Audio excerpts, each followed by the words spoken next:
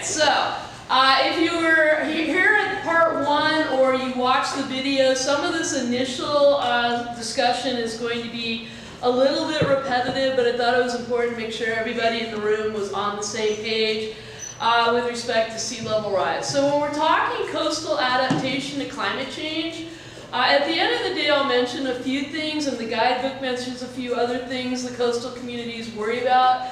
But sea level rise tends to be both what communities are encountering first and what triggers the most legal nexuses, shall we say. So that's where I wanted to focus again today. Next slide. The Intergovernmental Panel on Climate Change, in its last report, AR6, is expecting about ½ meter of sea level rise globally on average by 2100. Now, there's some flex in that, even within the IPCC report. For those of you who know, the IPCC tends to be a little conservative. And there is always uncertainty about sea level rise, particularly when it comes to melting glaciers and melting Antarctica, which are not behaving like scientists expect them to behave, generally to the increase in sea level rise over time. So all this with a lot of uncertainties, and it is a global average. So, but like I said, ½ meter expected, maybe up to a meter in some scenarios, but again with the uncertainties that if Antarctica and Greenland in particular don't behave as expected, which so far they're not behaving as expected, it could be higher. All right, next. All right, and that projection is a global average. So as you're all aware, what's happening on your local land base geologically and in terms of subsidence is also important to the sea level rise experienced locally. And California, according to NASA, has different things going on at different parts of the coast. So on this map, the redder the coast is, the more it's rising, which means the impact of sea level rise will be mitigated to some extent. The parts in blue are sinking, and so sea level rise will be exacerbated to a certain extent in those places. Worst place to be in the United States for subsidence is Louisiana and Mississippi. Their sea level rise potential is the highest in the country. But along the west coast, we get these mix of areas rising and sinking. Next. All right, so like I said, global sea level rise on average has been rising about 0.1 inches or 3.3 millimeters per year for the last 3 decades. That is accelerating. The causes are right now about equal between thermal expansion as the ocean warms. Water expands as it warms, and additional water being added from those melting glaciers. At some point, there will probably be a tipping point where the melting glaciers are the dominant force. But for right now, it's about even. When I started doing sea level rise, it was the expanding waters that were the dominant force. So we are seeing a shift in that balance. And like I said, the elevation of your land is also relevant to what local communities will actually experience from sea level rise. Next. All right, and to give some sense of that uncertainty, Climate Central did some projections for LA County. Parts of LA County are rising, parts are sinking. And so best case scenario by 2030, and I realize we've changed time frames, but for LA County, you see there's just a little inundation, those light blue spots, particularly around the port areas and the beach areas. Next slide. But if the assumptions go the other way and it's actually worse than expected, you can see that inundation gets much farther inland much faster. And all of that is exacerbated by storm surge. We had a nice little hurricane, a month ago, so we're getting some weirder weather than normal. when I was in Florida, we talked about hurricanes and what combination high tides, storm surge from the hurricane, and rising seas could do. We may be having to worry about that a little bit more here as well. But that's the killer combination, is you get a hurricane at high tide in a place that's already being inundated. All right, so worst case scenarios could be farther inland. Okay, next. And then just to go to that 2100 frame, like I said, this is Climate Central's worst case scenario for LA County by 2100. And you can see that light blue goes much, much farther. All right, next. So, you are probably all familiar with this, but again, just to make sure we're all on common ground. 3 basic approaches to adaptation. You can try the protect strategy, which generally, historically, has involved hard gray infrastructure, seawalls, revetments, coastal armoring of various sorts. That tends to fail eventually and tends to make the slow adaptation of the coastline harder. But nevertheless, that has been the classic strategy. Karina eventually will be talking about some green strategies as well, some experiments going on with those. But there are ways to use the natural coastal ecosystems like dunes and wetlands to actually protect the coast through restoration and some help to them, restoration of them, to protect the coastline as well, and those tend to allow for greater adaptation possibilities as time goes on. Second major strategy is to accommodate. If you are reading in the wake of hurricanes this season in the Gulf, putting buildings on stilts is being required in many counties where it wasn't being required before, but that's one strategy. Basically changing your building code so that any construction along the coast has to be able to accommodate a certain amount of sea level rise. How many of you are familiar with the sunny day flooding in Miami? Nobody? Okay, sunny day flooding in Miami.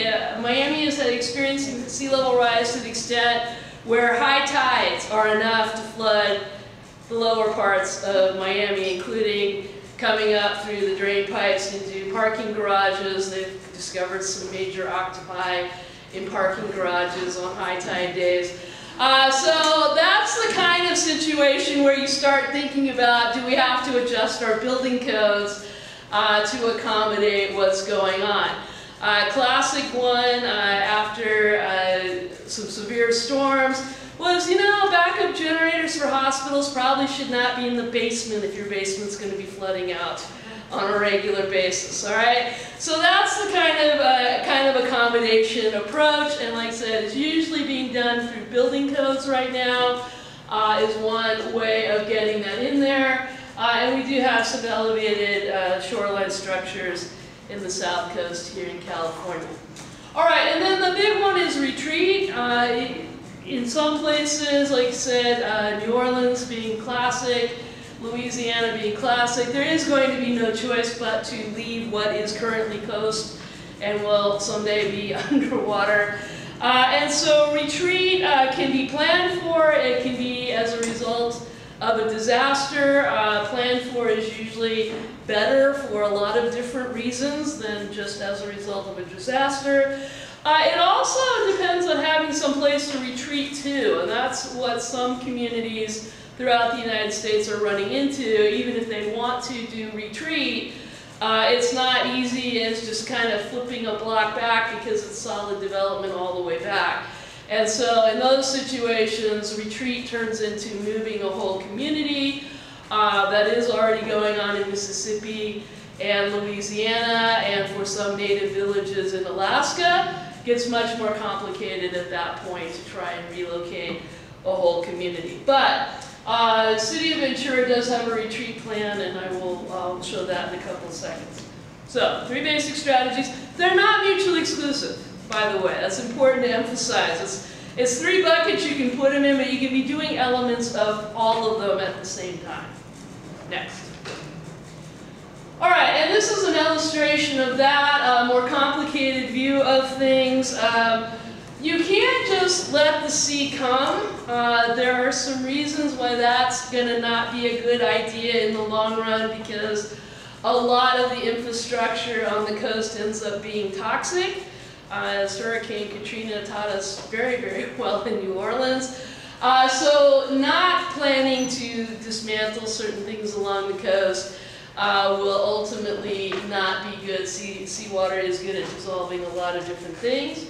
We talked about just the protect strategy. So you build a major seawall. Eventually what happens is the beach erodes away and all you got is the ocean crashing against the seawall. Eventually the ocean will win. All right. So it's one thing about the ocean. It may take a while, but it's persistent and it's strong, and eventually it will win. And then anything behind that seawall is in a world of hurt. Accommodate, you see the house on stilts. This is very, very common along the Gulf Coast now.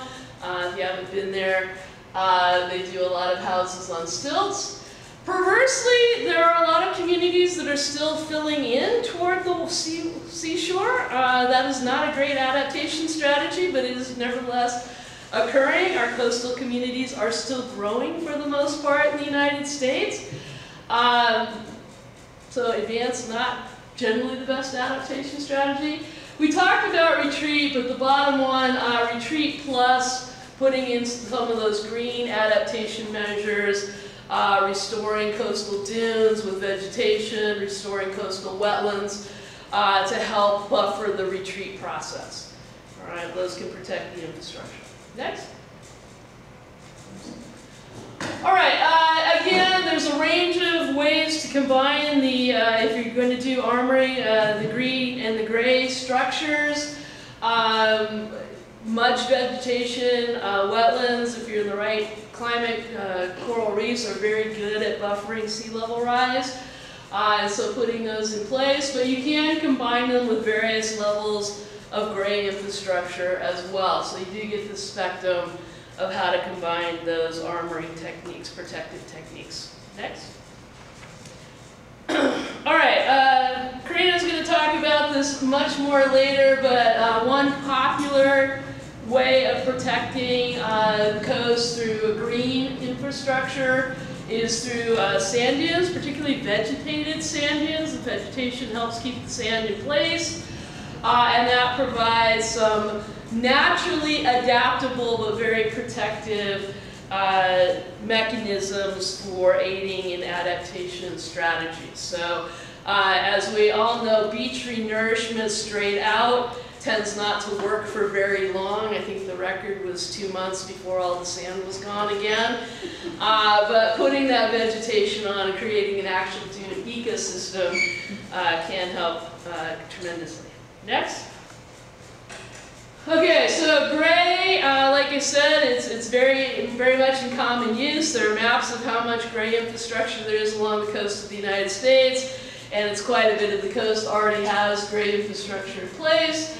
But eventually it does nothing to help the progressive inland movement of the sand, and eventually the sand just gets wiped out, and it's just the seawall protecting the coastal infrastructure.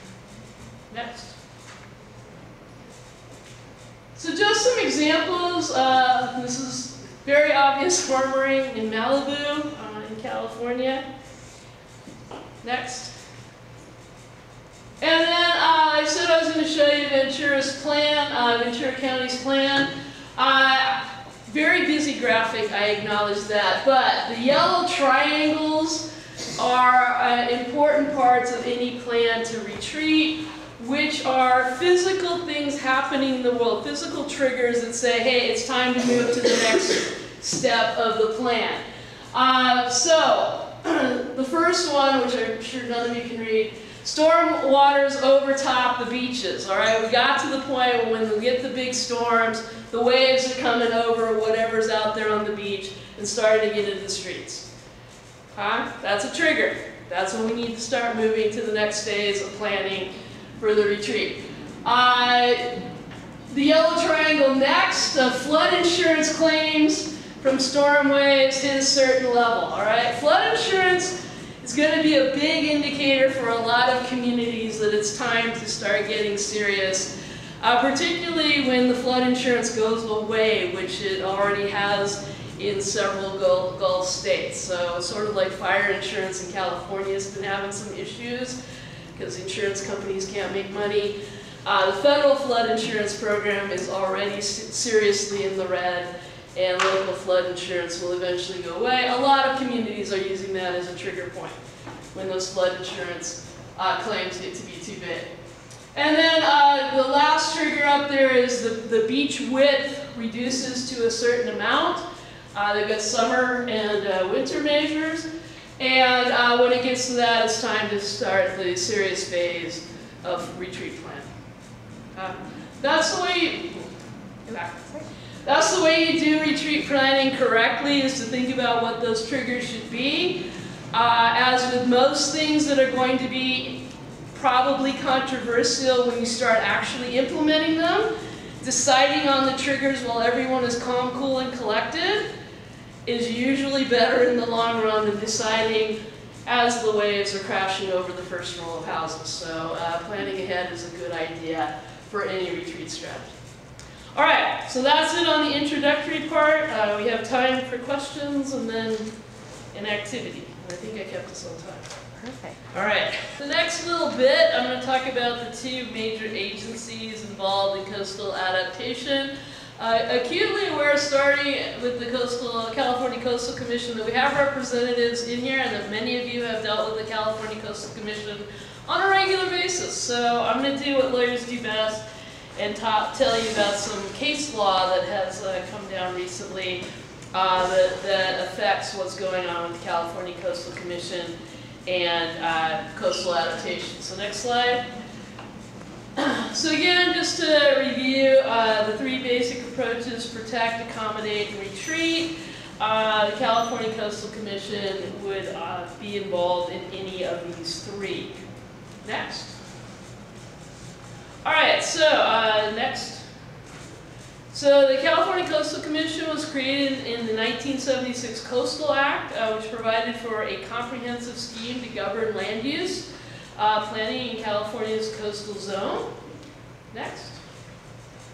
So the Commission is also the state coastal zone management and planning agency pursuant to the Federal Coastal Zone Management Act. The Federal Coastal Zone Management Act is jointly implemented by NOAA and the EPA.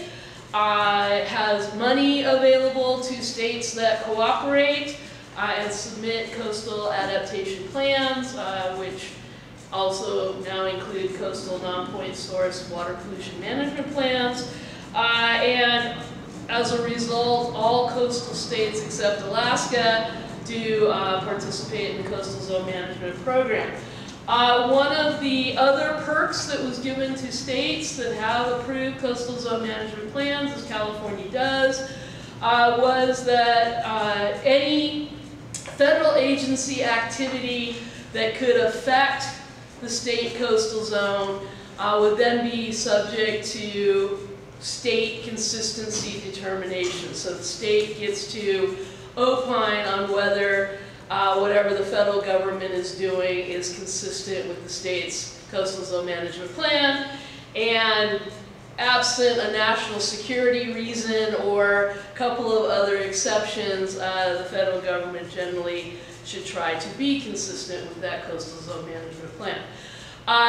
Some grand historic battles between the state of California and the federal government over offshore oil development and the Coastal Zone Management Act, which, by the way, helped to shape the Coastal Zone Management plans and the Coastal Zone Management Act consistency determination over time. So California has been instrumental in the implementation of that act, which is why I wanted to emphasize it. Next.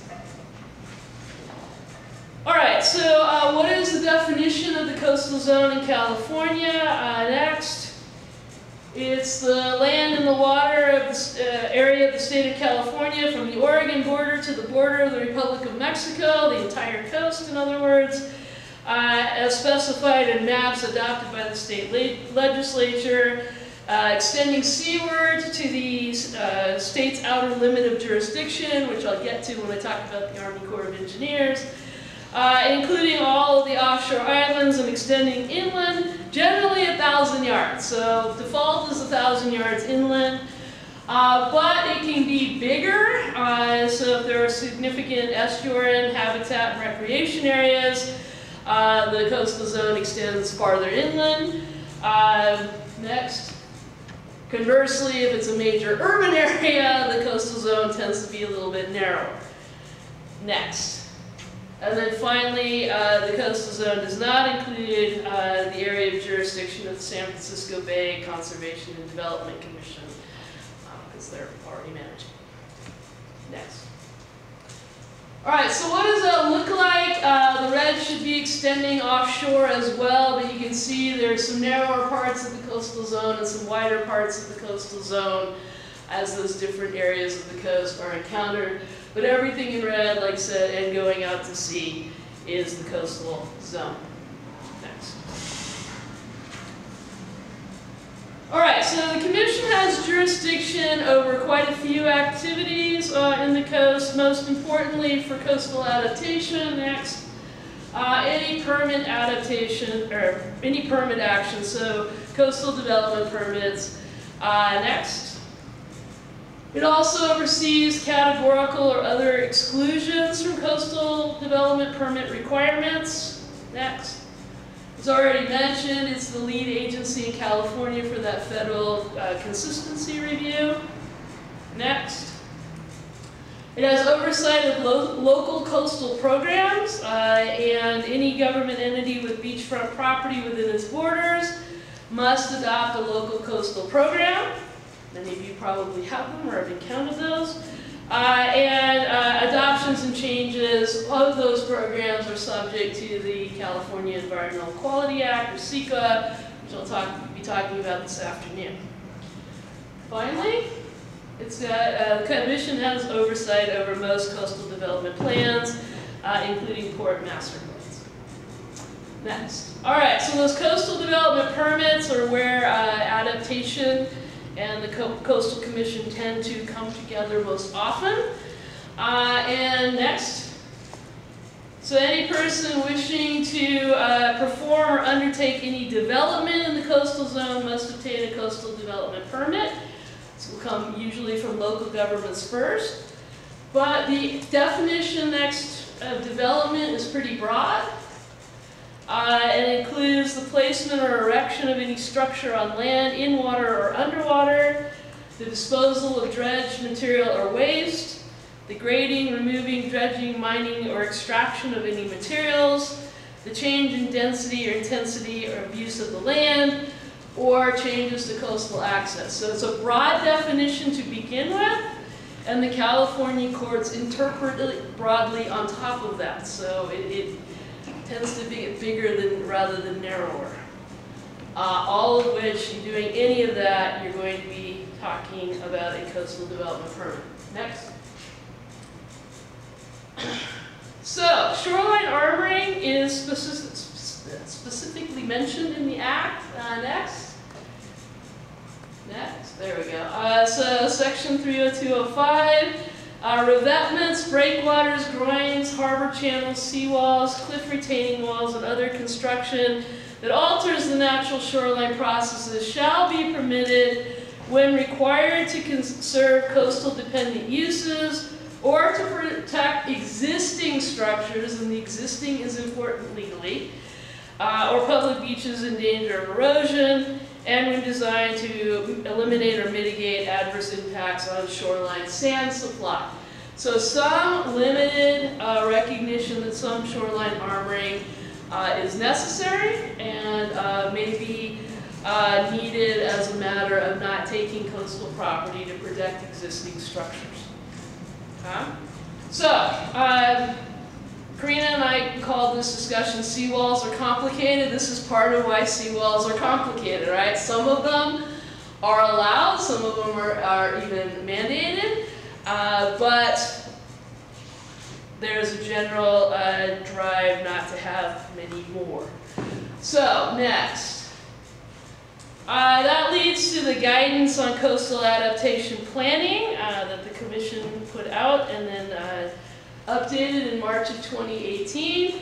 And the general thrust of this guidance, and it is guidance, not law, is that local governments should be thinking about building into their coastal development permits the future of the coast. What's the coast going to look like in the future?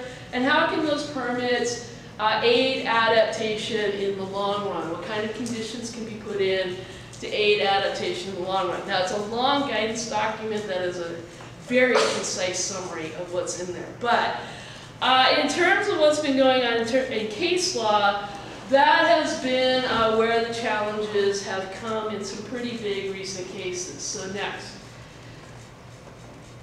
All right, so 2017, the California Supreme Court decided Lynch versus California Coastal Commission. Next. So Barbara Lynch and Thomas Frick owned adjacent coastal properties on bluffs in Encinitas, which comes up in these cases quite a bit. They were protected by a joint seawall that was put in 1986, retroactively permitted in 1989. Next, had a bad winter storm that sort of wiped out that seawall and part of the bluff, and they needed to rebuild. Next, the California Coastal Commission approved their proposed coastal development permit with a bunch of conditions, some of which were looking toward adaptation on the seacoast. 3 of them really ended up in legal contention, and those were the 3 that the Supreme Court ruled on. So next. First one was there was no private access stairway on the bluff, so none of these. All right. Second,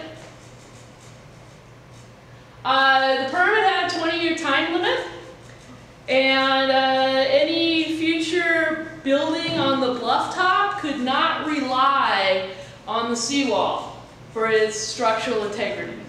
So any development that had to occur with structural integrity not dependent on that coastal infrastructure. Okay, next. And then finally, before the permit expired, 20 years in the future, Lynch and Frick had to apply for a new permit, either to remove the seawall, to change the seawall, or to just continue with the structure. But it had to be revisited in some form 20 years down the line. Okay? Next.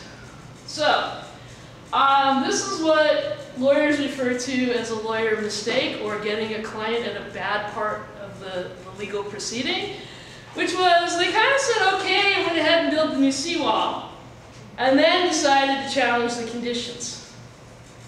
And next, the California Supreme Court said, you know, if you want to change the conditions in your permit, challenge them, you better not build the seawall in reliance on them first, because you just waived your right to challenge.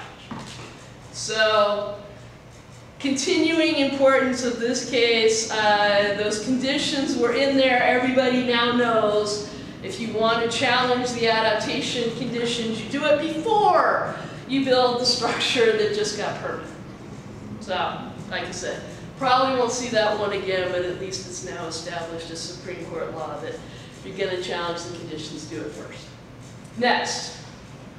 All right, the second 2 more interesting, although they're both from the 4th District Court of Appeal. So Lindstrom versus California Coastal Commission in September of 2019. Next, yeah. So the Lindstroms wanted to build on a vacant oceanfront lot, so it should be Encinitas, sorry, on a bluff. Again, permit issued, but with a bunch of conditions, 4 of which ended up in litigation. Next. So first of all, the setback had to be farther from the edge of the bluff. The norm was 40 feet. Coastal Commission said no, it needs to be 60 to 62 feet to accommodate any erosion that might occur. Next. The Lindstroms affirmatively waived their right to construct any coastal structure like a seawall. So as part of getting the development permit, they just said, had to agree from the get-go, no seawalls. Next. The Lindstroms also agreed that they would remove their home entirely, so be thinking retreat, if natural hazards got it to the point where it could not be safely occupied. So we built in a retreat condition into the permit. Next. And then there was a condition for remediation or removal if the bluff eroded to within 10 feet of the structure. So that's 50-foot erosion, right? Because we got that 62-foot setback, so a lot of erosion. All right, so now I got into litigation, went to the 4th District Court of Appeal next, and it upheld all of the conditions except the third one, which it said was basically okay, but too broad. Court first decided that all of these conditions were consistent with the local coastal program. But the third one was overbroad because it didn't have enough guidance to when the house had to be removed, basically. It didn't say, you know, it would be condemnable under normal condemnation law for unfit habitation, but needed some standards in there about when the government could come in and order the removal of the house. But otherwise, yeah, this is fine. Build in those conditions to accommodate adaptation from the get-go. Next. All right, probably the most famous one next is 11 Lagunita LLC versus California Coastal Commission. Again, 4th District Court of Appeal. This is the infamous Katz's and their remodel, depending on how you want to classify it. That was the issue, whether it was a remodel or a rebuild. All right, next. So the Katz's had a 2015 coastal development permit that allowed for a seawall, which you can kind of sort of see was not a major structure in 2015, sort of wooden. It wasn't very thick. It was fairly easily removable as the seawalls go. But also said, the permit also said that the permit would expire and the seawall would have to come out if they redeveloped the property in a manner that constituted new development under the Act. And that was the legal issue. Because they did what they said was more or less remodeling the kitchen. And everybody else said, that looks kind of like a rebuild to us. So, part of which involved putting a much more permanent and much thicker seawall as part of the structure. So that was the legal issue that went up. Is this new development because it's really a rebuild? Or is this like remodeling the kitchen and hence it's still an existing structure and that permit condition didn't get triggered? These are just two of the photos from the case. It's one of the few court opinions I've seen that's loaded with photographs documenting what the Katz's did with their property. Next, and it came to a head because the Katz's went ahead and redeveloped, and the Coastal Commission issued a cease and desist order, said remove the seawall, and oh, by the way, we're fining you $1 million. So it was worth litigating, even under California coastal prices, all right? Next. So the court stressed, as I emphasized from the beginning, the word development under the Coastal Act is expansive, and said, next, Coastal Commission was exactly right. This is new development, this is redevelopment. Upheld the cease and desist order, upheld the fine. So, like I said, this was major litigation. I first learned about it when I was in Utah. I was making Utah headlines of all things. So, but again, another victory for the Coastal Commission. You string these three cases together, and what you're getting is a picture coming out that the courts are generally going to uphold conditions going into new coastal development permits that sort of pre-think the adaptation question, pre-think the coastal erosion, sea level rise question. And so I expect, and folks from the commission, if you want to chime in, feel free, that that will become more and more common as we go forward. Okay? Next. There we go. So that's what I've got on the California Coastal Commission. Like I said, that line of cases is pretty much signaling that we have a mechanism to help adaptation. I wanted to spend some time with the Army Corps of Engineers because its jurisdiction may be changing with respect to some things, but not with respect to others. So this is the other major federal agency that gets involved in everybody's coast, not just California's, the Army Corps of Engineers. All right, next. So why do we even worry about the federal government when we're talking about the coastal zone? That is a feature of, next, the Submerged Lands Act of 1953. So the Submerged Lands Act of 1953 is the congressional response to one of the many Supreme Court cases named California versus United States. And in this California versus United States, 1947, it was a battle between California and the United States federal government as who was entitled to the royalties for offshore oil drilling. 1947, right after World War II, boom in offshore oil drilling. California, one of the states, along with Mississippi, Texas, and Louisiana, fighting with the U.S. government over who's entitled to that money. U.S. Supreme Court says pretty definitively the ocean is federal. It belongs to the federal government. The federal government's entitled to the royalties. 6 years later, Congress said, yeah, we're not so sure about that. So that gave us the Submerged Lands Act of 1953. It's a companion statute to the Outer Continental Shelf Lands Act, which is the federal statute that governs oil drilling and now offshore wind in federal waters. The Submerged Lands Act is the state side of it. And what the Congress did is say, well, okay, Supreme Court said we own it.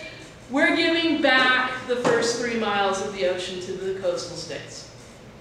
So if we own it, it's yours. Next. And it defines that for offshore to be 3 geographic miles. So when I said the state coastal zone goes into the water, it goes out 3 geographic miles because of the submerged lands. Next.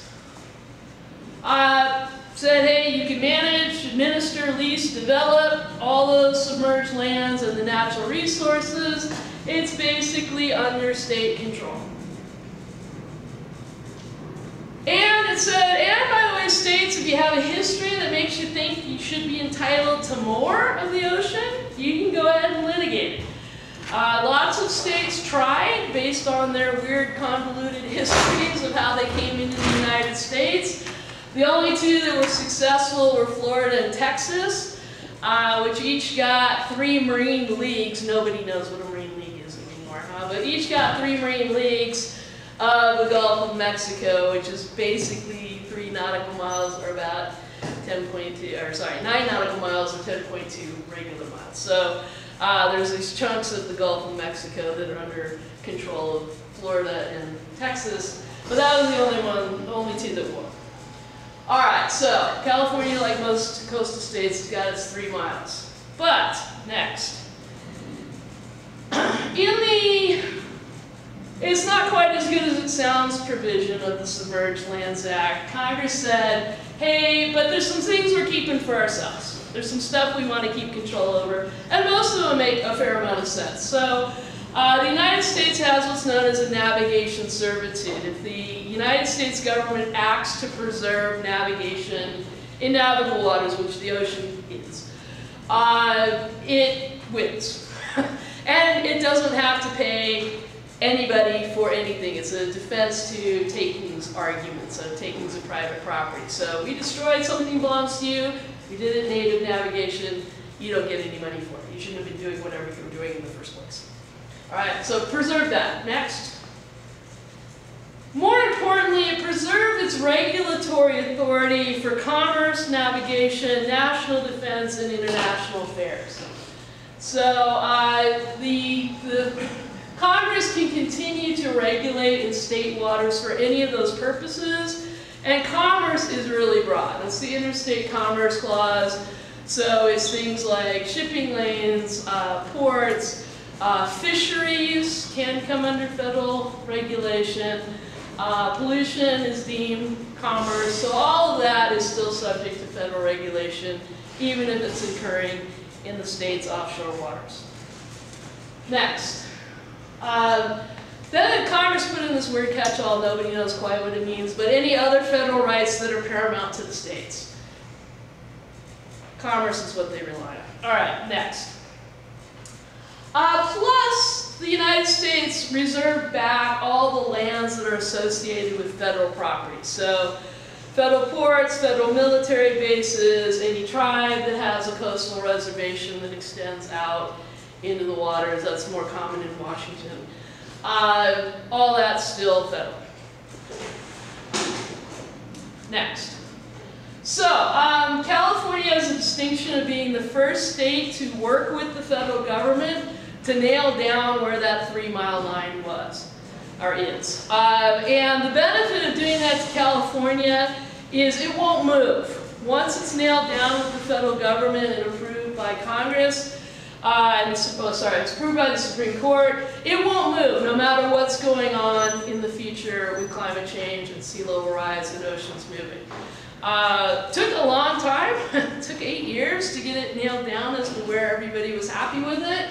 But the Supreme Court did affirm it, and to the best of my knowledge, as of last week, California remains the only coastal state that's managed to get through this whole process. So a couple other states are trying. But that 3 miles is now nailed down.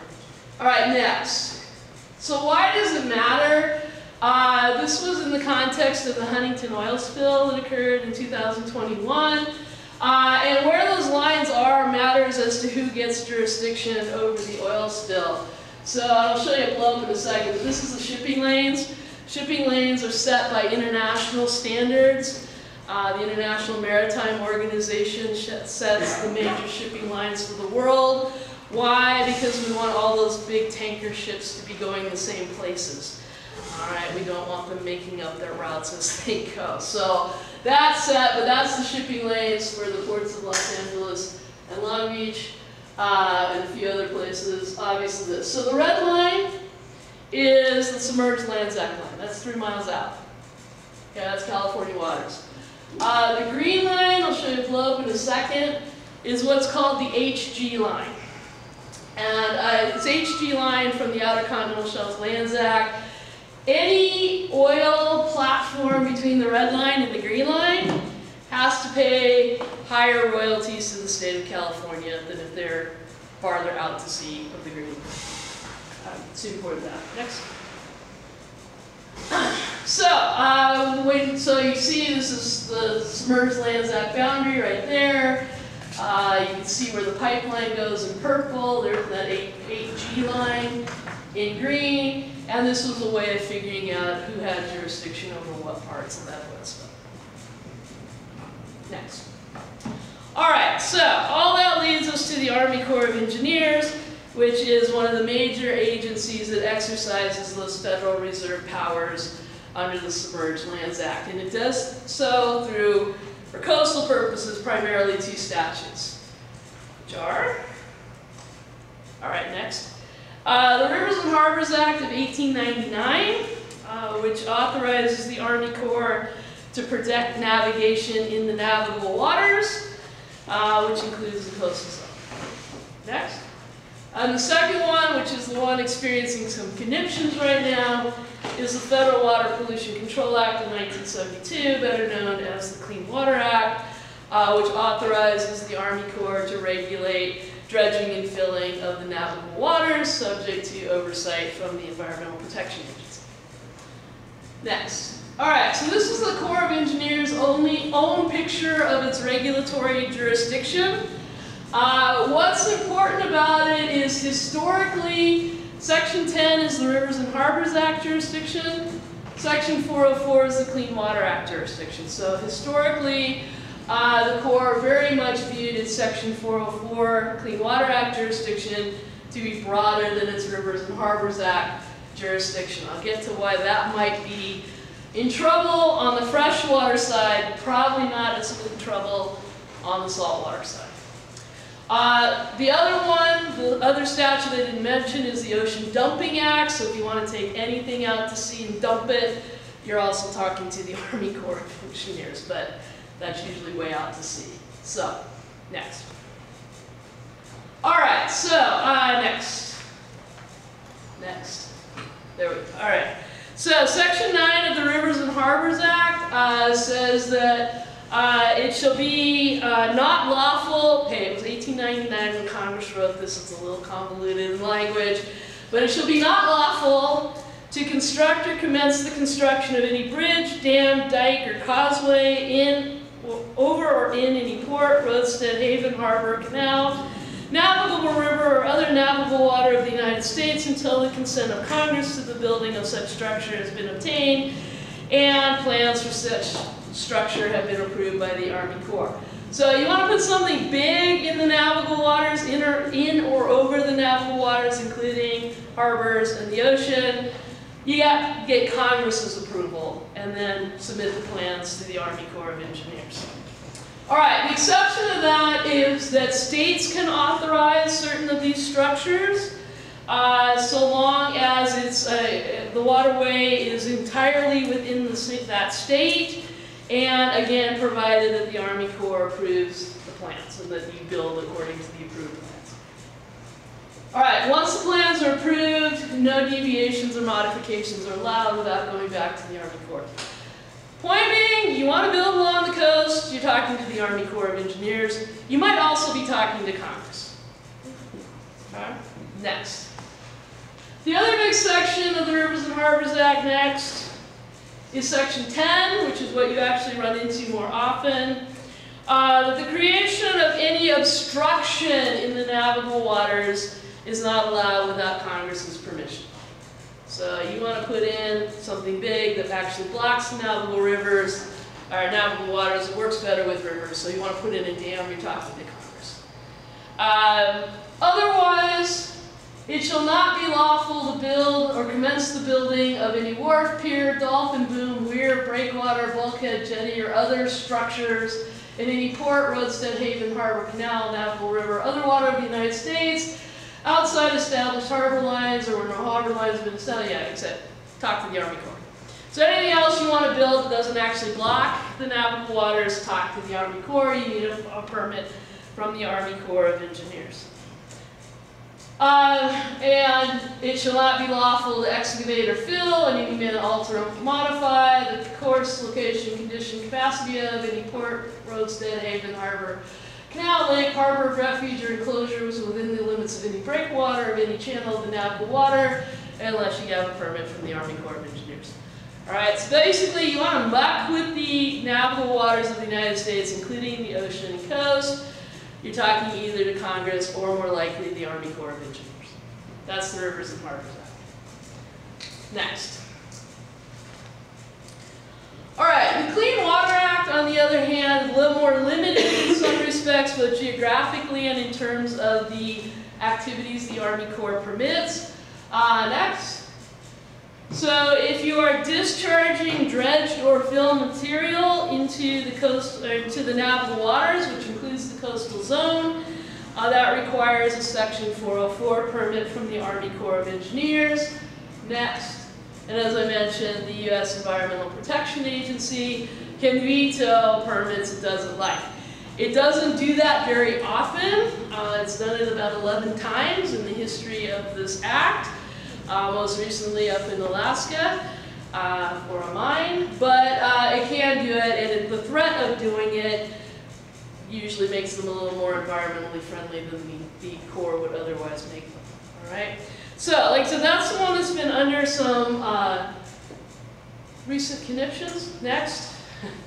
And it's because the Clean Water Act turns on that navigable waters definition. So clearly, still within the Clean Water Act's jurisdiction. Next are the ocean, something known as the contiguous zone, which is the next zone out under international law. But Clean Water Act turns on the term navigable waters. That's what gets litigated next. That includes the territorial sea. No one's worried about that. Next. but it also includes the waters of the United States. So how many of you are at least dimly aware of all the litigation going on about waters of the United States in the Supreme Court? All right. There's been a ton because Congress didn't define this, and it has no analog, but navigable waters clearly does. So since 2001, next, the United States Supreme Court has been worried about the extent of the waters of the United States. The Army Corps and the EPA had in the 1980s consensus regulations on what counted as a water of the United States. Provision 3 about intrastate waters, including things like wetlands and prairie potholes, and Provision 7 about wetlands, adjacent wetlands to other waters, have been the two that have driven the U.S. Supreme Court crazy. So 2001, the Supreme Court decided 5-4, isolated water is not included within the Clean Water Act. So if it's got no visible connection to anything else, not included. 2006, it fractured, and that's what happened last summer. Is the resolution of that fracture. So 2006, a case called Rapanas versus United States. Court split 4-1-4 on what is included in the definition of a water of the United States. Bizarrely, for legal reasons I'm happy to explain over lunch if anyone wants to hear really, the one, which was Justice Kennedy, won. So the one vote decision, one vote test ended up controlling in the United States, and that was a significant nexus test, so as long as you had some ecological or chemical or physical connection to a larger water body, you were in. All right? Next. This last May, the Supreme Court decided Sackett versus EPA, which resolved that lingering issue about which test.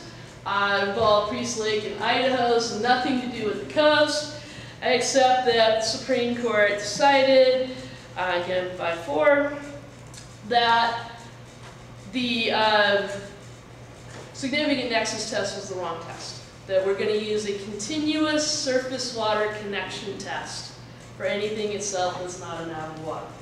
What does this have to do with all of you? All right, that up there is a navigable water. No one's fighting about the ocean itself. As you move inland, though, you need to have that continuous surface water connection to the ocean or a large river for anything else to trigger Army Corps of Engineers jurisdiction. And that's not necessarily going to hit or get to every wetland or small water body along the coast.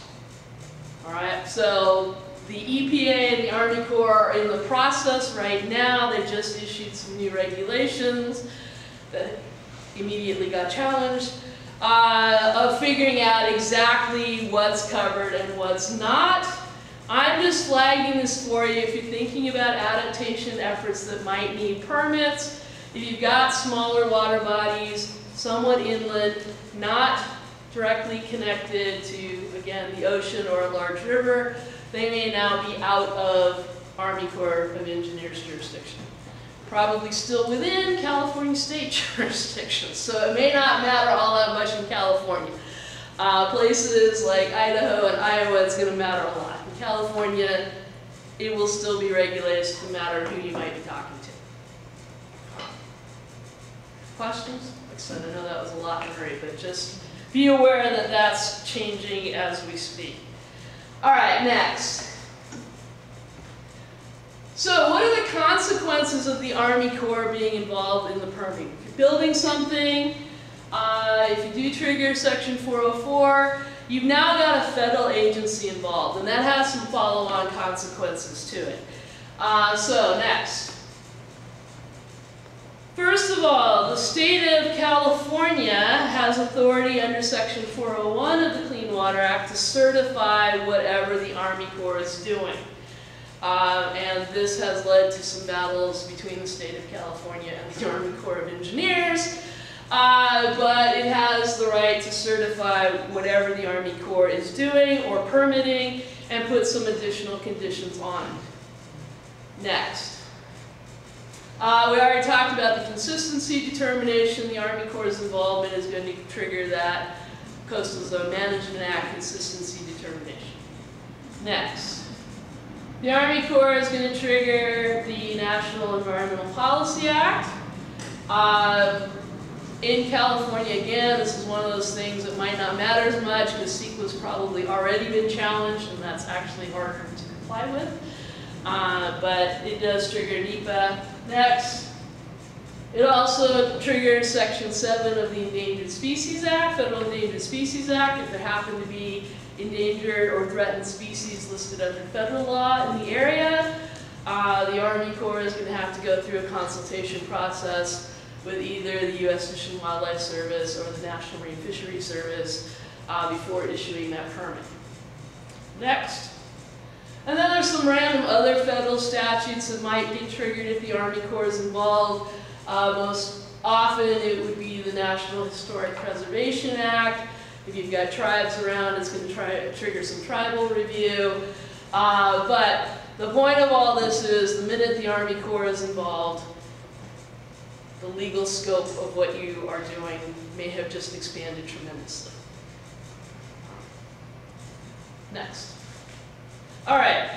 The other thing to be aware of is a lot of routine activities can get a general permit. I realize it's not all that visible, but it is in the manual. So can trigger a general permit. So if you're doing relatively routine things that either the National Army Corps of Engineers headquarters or the local Army Corps divisions have decided that individually or collectively don't pose much of a problem, there are a lot of general permits available. I'm not going to go through all of these, but some of them include structures and artificial canals, maintenance of structures, keep going,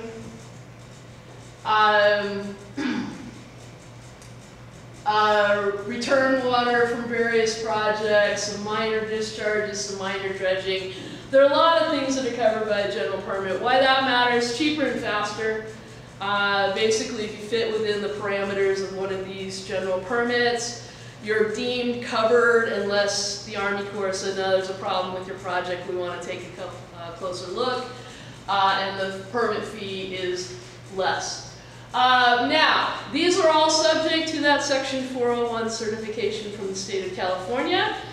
What you see is that the state of California loves to impose conditions on these permits or not certify them. It does so more than most states I'm aware of. So you have to check not only the nationwide permit status, but also what the state of California said about it, because they don't necessarily apply the same way in California. Okay, keep going, keep going, keep going. There's a lot of nationwide permits. New ones for aquaculture just got added, so those will possibly become interesting for various activities in California soon. Next. The other thing that exists are regional permits. So around here it would be the Los Angeles Army Corps Regional District has regional general permits. Of most interest probably to coastal adaptation. Next is one that expired in 2019, bioengineered bank stabilization activities, which covered some of the green infrastructure projects. Like I said, next expired in 2019, but nevertheless, it was considered at some point. All right, next. All right, that's it on the Army Corps. Like I said, spent a little more time with it because it can trigger a lot of other things. But those are some important questions, and some of them, as were mentioned by the facilitators, involve what's going on with the natural environment at the same time. And that's one of the tougher issues about climate change adaptation in general, and coastal adaptation in particular. Humans are not the only things trying to adapt. So there are a lot of critters and ecosystems trying to adapt at the same time, and there are some trade-offs with that. but also some legal implications. So next slide. And so there's actually two sides to the interaction of what's going on with the environment and what humans are doing with coastal adaptation.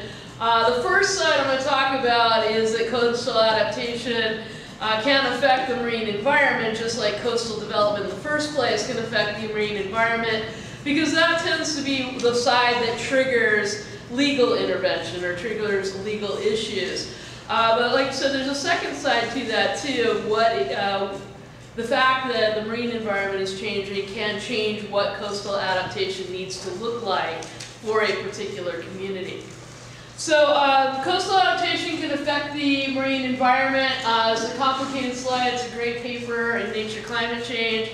But basically just looking at the fact that the choices that communities make about how they're going to adapt to climate change, it's focused on the coast, but this would be true pretty much anywhere, can make it easier or harder for everything else to adapt at the same time. And so one reason for being interested in nature-based solutions is they actually tend to help everything else adapt at the same time as human beings. Again, you know, the more you go with the infrastructure, hard infrastructure solution, the more difficult you're making for everything else to adapt simultaneously. So those choices do matter, and like I said, they do come with some legal implications as well. So next slide. One of the most obvious being in doing environmental impact assessments. The United States is credited with inventing the concept of environmental impact assessment. We've since exported it to the rest of the world. And California and Congress came up with environmental impact assessment legislation pretty much simultaneously. It's pretty close. So there's two possibilities of why you might legally need to do an environmental impact assessment for a coastal adaptation project in California. Next. Those are NEPA, the National Environmental Policy Act, which is the federal side of it, and the California Environmental Quality Act, which is the California side of it.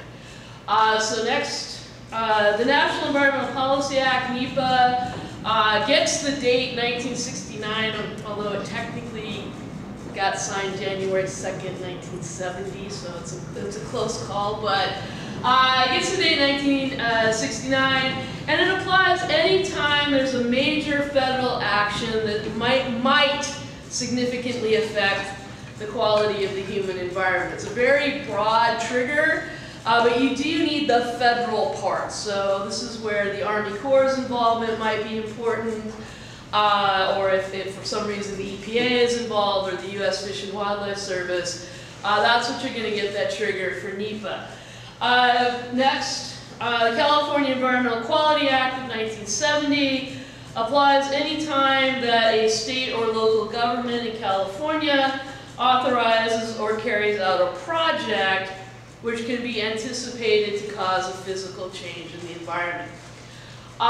Both of them can be triggered simultaneously. You can come up with projects where both of them will be triggered simultaneously.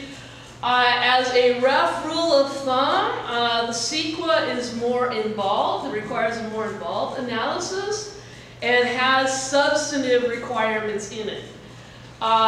It also has more exemptions.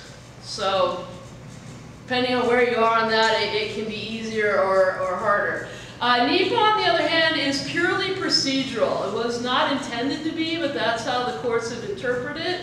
And so basically, if you dot the I's and cross the T's in NEPA, do the proper analysis, the final agency decision can be pretty much whatever the agency decides to do. It doesn't have to be the most environmentally friendly outcome. Nevertheless, those procedures have teeth. If the federal agency involved doesn't follow the procedures, it leads to litigation, and there is a ton of NEPA litigation in the federal courts. So they're a little bit different in both what they ask for and in the procedures involved, and like I said, in the exemptions. Next slide. So the NEPA process, don't try to read all of that, but there are a couple of points when the agency is making decision. So the first decision is whether it has been triggered at all. There are categorical exemptions with some agencies. Some agencies are bigger fans of exemptions than others. So the Forest Service, for example, has all sorts of categorical exemptions. A lot of other agencies don't have many at all. But if an exemption applies, the agency can decide, hey, we're covered by an exemption. NEPA doesn't apply, we're done. That's a challengeable decision in court. If there's no exemption that applies, then they have to decide whether to do the full-on environmental impact statement, or EIS, or whether to do a lesser analysis called an environmental assessment to figure out whether they need to do an environmental impact statement. And at the end of the environmental assessment, the agency can come to a finding of no significant impact, meaning we really don't think this is going to have an effect. It's called a FONSI. That's a challengeable decision, all right? Both statutes are acronym-laden, sorry about that. But if it's something like dredging a harbor or building a dam, something the agency knows is going to take a full-on environmental impact statement, they'll just go straight to that and eventually come to a record of decision with a chosen alternative of what they're going to do. The heart of the environmental impact statement is a comparison of alternatives. So the agency has to at least do, we don't do anything at all, the no action alternative. We do what we want to do, and then at least one or two other alternatives to those two. But once it's gone through that analysis, compared the impacts, like I said, under NEPA, it can pretty much decide to do what it wants to do as long as it did the procedures. Lots of opportunities for public input into the EIS process, and public comments do often shape the final decisions made, particularly if a segment of the public can bring expertise to bear on an issue that the agency wasn't aware of. So it's can be very effective to influence what has actually done, even though there's no real legal requirement that the agency do a more environmentally friendly alternative. Next. Oh, before we go to that, this is a major way that tribes have made their voices heard, by the way, is to use the EIS process when federal agencies are doing things like pipelines and other development of land. So it's been very important for getting tribal environmental justice consideration in front of courts. Okay, next. All right, this is CEQA. Something you should notice right away is there are a lot more boxes, a lot more arrows, a lot more things going on. So yeah, like I said, it's a little bit more complicated process. It's got a couple more decision points and a lot more exemptions. And figuring out whether an exemption fits or not is actually a pretty good chunk of CEQA litigation where people claim exemptions. So there are actually 15 statutory exemptions from CEQA. Most relevant to coastal development are the emergency exemptions, so the emergency repair and replacement exemptions during a disaster or declared emergency, and actions to mitigate an emergency while it's ongoing. So those are the big statutory exemptions. There are also 33 categorical exemptions, which are for smaller actions, but it can include some maintenance and repair of coastal structures. And then pretty much anything you do to prevent or mitigate an emergency will get you exempted from CEQA. So that's a pretty big exemption. So a lot more exemptions in CEQA as a matter of course than from NEPA. But then, like I said, you've got this complicated decision-making process. Again, lots of opportunities for public input. If two agencies are involved, the lead agency has to be designated, and they take on the bulk of the action. You do get the environmental impact report, the EIR, if you do have the physical impact that needs to be fully evaluated. All right, and CEQA comes, like I said, with some substantive requirements. There is a duty to do, if not the least environmental damaging option, at least it's one of the better options. Next. All right, then when you're thinking about the environment, there's a whole lot of statutes that can come in to deal with wildlife of various kinds, marine creatures of various kinds, and various kinds of protections. So the whole conservation array of federal and state statutes is pretty long. I'm going to hit some of the big ones. So next. Next, yeah. So there's the Federal Endangered Species Act, which probably, if it gets triggered, has the most teeth of most of them. Next. There's the Federal Marine Mammal Protection Act. Next. Federal Lacey Act, which protects birds. Federal Migratory Bird Treaty Act. Next. The Federal Migratory Bird Conservation Act, a lot of migratory birds along coastal pathways, those can kick in.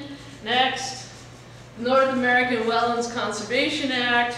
Next, the Magnuson Species Fishery Conservation and Management Act, which is the federal fisheries statute that does occasionally cross into state waters.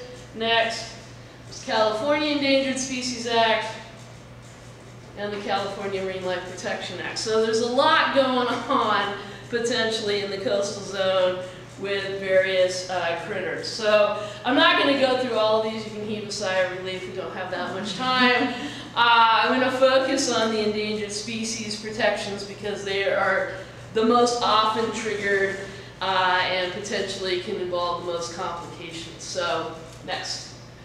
All right, so just an image of what it is we're trying to protect while we're adapting to climate change. We want those healthy marine ecosystems to persist as long as they can, and in whatever configuration they may have to adopt at some point. But like I said, that's the flip side of human adaptation, is that ecosystem trying to adapt at the same time. Next. Okay, so Federal Endangered Species Act, there's actually a pretty cool NOAA database about the critical habitat of federal endangered species. So next, which you can't see hardly at all. Okay, everything in orange is critical habitat for some federal endangered species. The one you really can't see, and this would be true even in bright light, is along most of the California coast. There's a very thin gray line that is for the black abalone. So that's one of the critters that's protected along the coast. What I've also got clicked here is the critical habitat for leatherback sea turtles, for green sturgeon, and for humpback whales. All right, so we do have federally protected species along our coast, and once you're into their critical habitat, you have to start worrying about what impacts you might have. Now, I highlighted the black abalone because you might do something that interferes with a humpback whale. You usually have to be a little farther out to sea than the coastal zone for that. But the black abalone is a potential for any coastal community that has the black abalone. All right, so what the major prohibition is in the Endangered Species Act that could affect coastal communities, and the California Endangered Species Act is a lot the same, is a take prohibition. So you can't mess with an endangered species, basically, or threaten it. You can't kill it, you can't chase it, you can't harass it, you can't harm it, and you can't mess with its critical habitat. So that take prohibition is Section 9 of the Endangered Species Act. I mentioned if you've got a federal agency involved, you might also be dealing with the Section 7 consultation. Coastal communities in and of themselves wouldn't trigger that.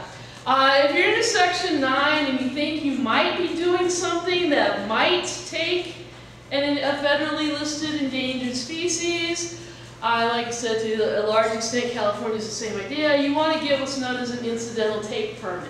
This insulates the community from liability under Section 9, but the incidental is important. You can't be doing something with the intention of taking endangered species, which hopefully you weren't doing anyway. But, so you get the incidental take permit, and that comes with a habitat conservation plan. So that's the major work in getting the incidental take permit, is to put together that habitat conservation plan.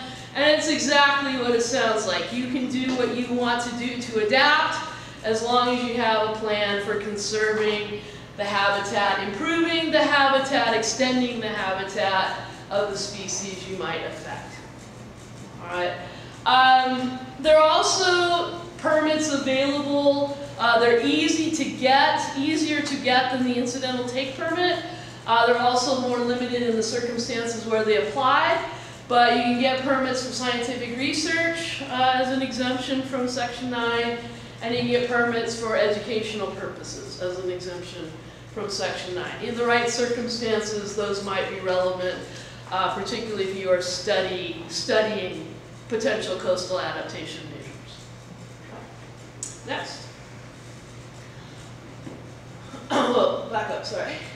And this is just an example which you can't read at all, sorry. It basically says, don't go here, we've got endangered birds who are nesting in this area. This is a part of the coast that has to be protected for the endangered birds. Like I said, it's a little more readable when I was looking at it. All right, next. All right, the California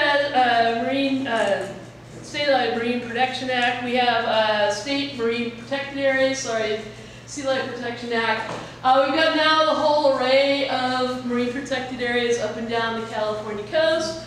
There are different flavors of these marine protected areas. They're all for biodiversity purposes, but the exact legal requirements for each kind are slightly different. And so if you have one of these nearby, you need to know what the restrictions are, how close to shore it is, what it is it's protecting, and what you might be doing that might trigger one of those restrictions. Next. All right, also can't see this really well. We at the national level have 4 and about probably to have 5 national marine sanctuaries off of our coast. Mostly these are in the north, so the Greater Farallon Islands National Marine Sanctuary, Cordell Bank National Marine Sanctuary, Monterey Bay National Marine Sanctuary, and then down here the Channel Islands National Marine Sanctuary. Those come with some restrictions of their own. What will be interesting in this area over the next few years is the proposed Chumash Heritage National Marine Sanctuary going in off of this coast.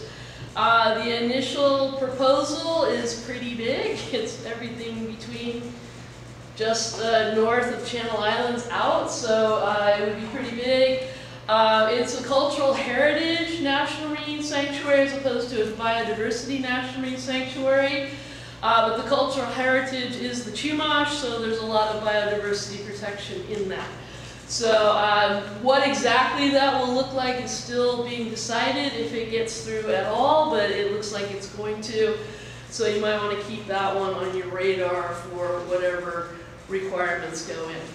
Now, national marine sanctuaries, despite the name, each sanctuary has a different set of requirements of what's allowed and what's not. So some of them allow, for example, oil rigs, the ones in the Gulf of Mexico. Oil rigs are allowed in them. Some of them are more protective. So Monterey Bay, for example, is one of the more protective ones. There's a lot of things, sanctuary resources you can't muck with in Monterey Bay. Again, a little farther out, you might not run into them, but be aware that they're there and that they do come with requirements. Okay, next. All right, so that's on the protection side. Like I said, the variety of things that might get triggered if you're doing something for a human adaptation that might interfere with a protected area or protected species. But the other side of it is that as the marine environment is itself adapting, that can create issues for communities that require adaptation as well. And the most common example of that across the United States, little more decisively for now on the East Coast, but that will be changing, is fisheries. So next. All right, so well documented, the marine species are moving mostly toward the poles. This includes commercially valuable fisheries, and they are moving out of their regulatory ranges. Now, West Coast, Washington, Oregon, California, and the Pacific National Marine Fisheries Council tend to get along relatively well. If you don't believe that, go spend some time on the East Coast where they don't get along at all. But they get along relatively well, so there is some cooperative management across boundaries on the West Coast. On the East Coast, there's a lot of fisheries that are already shifting regulatory jurisdictions, and that's causing some real problems for fishers who have permits to fish a fishery that's now 2 states up the coast. So that is becoming an issue. There's also fisheries in Maine, the lobster fishery is shifting into Canada, so it's no longer even a US fishery. West Coast is losing a couple of things to Canada, but Alaska is gaining a couple of things from Canada. So all of this is a regulatory shift from fisheries management, but it's also a community adaptation issue. For communities that are dependent on these fisheries, dealing with the fact that the fishery is no longer there, or it costs you twice as much in gas and money to get to the fish you can actually catch, is becoming an adaptation issue that those communities have to take into account as they're doing their adaptation planning. Not a lot of legal hooks on that except the fisheries permits, but it is a real cultural issue for many communities, and it influences decisions they're making about retreat, about moving, about shifting to different industries. A lot of New England communities, for example, are shifting to kelp aquaculture as a way to keep the community together. But that's, like I said, just another facet of adaptation decisions communities need to factor in as part of the fact that the ecosystems are moving as well. Next. A little closer to home, there's also some destruction of ecosystems going on, kelp forests being the most obvious in California. A lot of this is driven by the fact that ocean waters are much warmer than they used to be. If you were watching the Gulf this summer, if you're watching the Pacific this summer, it was getting a little scary. And so those ecosystems that might be important for tourism revenue, might be important for other local industry revenue, are changing as well. And that's part of the adaptation conversation that should be going on, even though it's not necessarily got a strong legal driver to it. Next. But sometimes it does have a strong legal driver to it that prompts some immediate action. So anyone remember the 2015 closings of the Dungeness crab fisheries? Yeah, it's the warm water, they start producing domoic acid, you can't eat them. And so the Dungeness crab fishery in Northern California and Oregon shut down. A lot of fishers have not returned. The crab fishers, they couldn't switch, they couldn't survive the seasons that it was closed, and it moved on. So again, sometimes it does have a legal impetus to it of you can't do this anymore, no matter how much you're willing to pay to do it. So like I said, I just wanted to flag that flip side of the adaptation issue, because even communities do have to think about what their adaptation decisions are doing in the marine environment, but a changing marine environment can also shape what adaptation decisions communities want to be making, and where it can make different options seem more viable than others. As part of that, I will flag the fact that there are now multiple what are called serious games for coastal adaptation available online. My personal favorite was developed in New Zealand.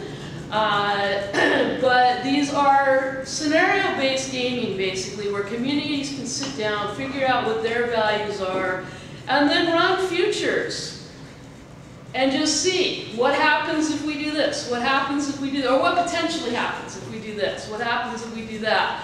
It's a great way to get all of these multiple pieces into one potential future. And see what decisions feel better than other decisions. So I will end with that as just a recommendation. It's gotten a lot of good play in New Zealand and Australia and a few places in Scotland. But it's a great way to start trying to get all those multiple pieces, like I said, playing out at once to figure out what communities want to do. And so I just wanted to highlight one particular initiative in the category of cutting green tape. In other words, for these restoration projects that aren't big capital projects with huge construction, things like that. There's increasing support, especially from the state, particularly for CEQA exemptions to streamline those projects. I'll say that the permitting landscape is still challenging. I know for this restoration project at Dockweiler, I'm not sure where it is, but our project partners on that particular project have said that they needed 8 permits for that project, which is essentially seeding and watering and putting interpretive signage. So this is just one piece of that big puzzle, and I'm certainly not the expert, but it's something that some of our partners are considering increasingly, especially for nature-based solutions for living shorelines, and so I wanted to make sure that this is on everybody's radar. Next slide. So this program is through CDFW, a part of the Cutting the Green Tape program, which was signed in late 2021. And it provides a statutory exemption for restoration projects, something that Robin kind of alluded to. And it's in effect until early 2025. And CDFW would be the agency that coordinates with other agencies on this. Next slide, please. So the requirements around this exemption include that a project must result in long-term benefits to climate resiliency, biodiversity, and sensitive species recovery. So it needs to be considering climate change and resilience in addition to these kind of habitat restoration elements. And it needs to include procedures and ongoing management, so kind of adaptive management for protection of the environment. This kind of multi-benefit project is really key to qualifying for this exemption because they explicitly state that these projects cannot exclusively conserve, restore, or protect fish and wildlife and their habitat. So when we're thinking about some of the especially green adaptations in California and Southern California that we're thinking about, some of them could be really good fits for this. And we'll see just a few projects that have qualified that might give a sense of where our projects of interest might align. Okay, so these are a few projects that have qualified for the exemption. We have the Santa Ana River riparian restoration, that's very local. We have a diversion dam removal and stream restoration project. So this one's really notable because even big kind of construction type tasks, like those associated with dam removal, can still qualify for these exemptions, as long as it addresses those multi-benefits that have been outlined. And then we have a few coastal habitat restoration projects, Big Canyon and Ormond Beach in particular. And you'll note that, for example, the Big Canyon project even outlines that, really explicitly that they're looking at resilience in that work. Next slide. Oops, sorry. Okay, so, we've talked about, like I mentioned, that some green or hybrid strategies might be eligible for this exemption. In particular, I know that some of the existing beach restoration footprints or kind of protected habitats are looking at expanding, so these could be really good projects, or this could be a really great exemption for these projects to begin looking into as they start to scope that next phase of these projects going forward. And then some of our other coastal habitats, for example, Southern California is really limited in their wetlands, but for that reason, they might not make an especially great candidate for these projects. That's all that I had on that, and I just wanted to make sure that it's on folks' radar. So I'm